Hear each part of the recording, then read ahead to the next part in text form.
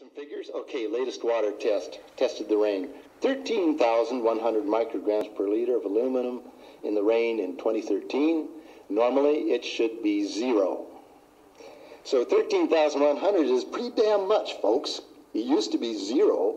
Then it was 100s in the 2000s. And then since 2010, it's into the 1,000s and the latest 13,100.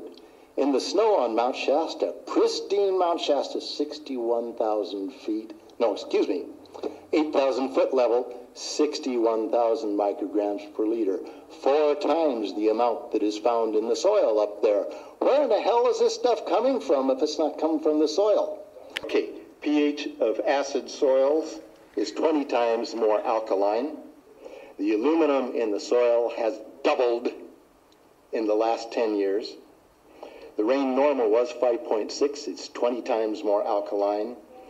Aluminum blocks essential nutrients. I am unable in my garden to restore normal pH, and that's because nanoparticles are now in the circulatory systems of both plants and humans.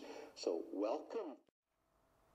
I looked into the literature and some of the reports and YouTube videos, and they were saying that they were dropping one of the ingredients was aluminum. Well, I had done a fair amount of writing and research on the effect of aerosolized chemicals in the nose when you breathe them. And what we knew was that these particles tend to travel along the olfactory nerves, which are the smell nerves in the nose, and it travels directly